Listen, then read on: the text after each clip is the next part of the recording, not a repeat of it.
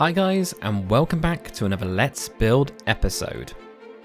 So last time we were building up the city walls around Eastpoint, and in this episode we're going to be building up more of the city, and in particular we're going to be building almost a museum or the actual Warriors Guild or the Gladiators Guild hall that's around there.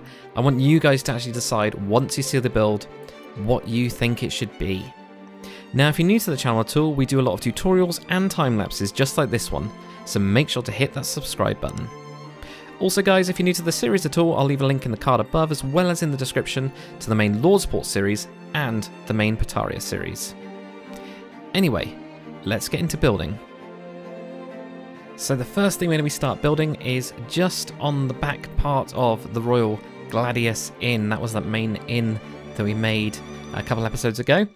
We're going to be building a couple bits of stables and also planning around this area. I love the idea of back streets, so I really wanted to, make this part of it quite a muddy and dirty kind of, almost like a kind of quiet corner. I've also got quite a steep hill, so I wanted a nice little path moving down from there. So using wool, it's really good to just plan out your buildings, especially if you're doing a small area like this. It's definitely worth doing because you can figure out how the different buildings are going to interact with each other and get a nice kind of shell and see what's going on there. You can see there that I've just kind of made another more complicated house. As I'm getting better with each of these angled buildings, I'm playing around with a lot of the roof styles, and sometimes it does drive me a little bit mad when I'm trying to figure out exactly how to build this, how to actually make it look good. But I find that that's part of the challenge. Part of the challenge is, trying to make it look really good, but also make it look interesting. Now, for this square part here, I decided to actually put in a tower. We haven't got loads and loads of towers in the entire city yet, and it does make quite a lot of sense to have these.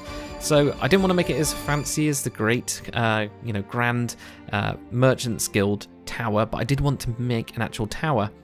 Also wanted to do it at an angle, which makes it a little bit more difficult, as I found out, especially when I was doing the roof, because it's of course on an even, it doesn't kind of go to an actual point, so I had to play around with it to try and make it look like it was naturally going to a single point. Otherwise I would have two blocks going up, and I just wasn't happy with that.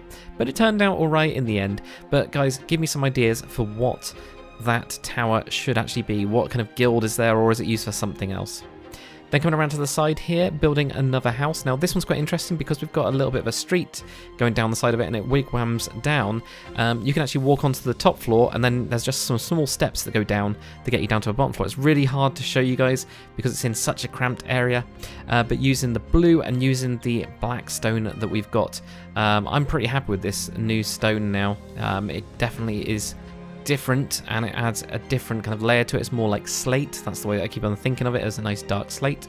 But yeah, using in lots of the jungle trapdoors, I'm really happy with how those turned out on them as windows. They look really good, and we can kind of have a look at what we're going to do with that. Now coming over to the main building, so this is what I want you guys, after you've seen the whole thing, is what should it be? It's going to be a much fancier building. It's on this bit of a hill. I decided to do it on an angle. Again, challenge mode accepted. It's all about challenging yourself and getting yourself better, and sometimes that means it turns out well and sometimes it doesn't. This one I had to play around with a lot. I'm going to tell you guys, I had to play around with a lot to make it look good and to where I was actually happy with it, but I've learned so much from actually doing it. So using the stone on the sides, and then we got some sandstone mix in there as well. I just find these two work really well. As you can see, I've been using World Edit to try and boost it up, go up a couple floors, make it really big. I was trying to figure out what kind of roof I wanted to do. I did go for a really, really pointy roof, and I decided to scale it right back. Going with the brick as well on top. Did play around with some of the kind of dark stone bricks, but I wasn't too happy with how this turned out in the end. But I was just trying things out to see what would actually work. We've got these two areas coming off the main building, so it's a very big square, big rectangle, with a couple bits coming off of the sides here, but they're at different heights, so that's what I wanted to do, a little bit different. Now for the entrance, I wanted to use the quartz, so make it look like marble, give it that kind of almost Greco-Roman look to it, make it very grand. And then I saw that and went, actually, yeah, the white really does work here. Let's use that for the main windows, and that worked really well. And actually in between the windows, I've actually got chain. So I've actually used chain in there. It just gives it a little bit of a different texture to it. Now coming over to the roof just looked really, really plain, so I needed to do something with it. So I decided to put on these, I don't know what you'd call them architecturally, I'm going to call them blobs.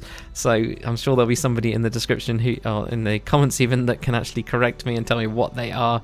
But they almost look like chimneys on there, as well as on the main kind of peak of it, putting on these other bits as well.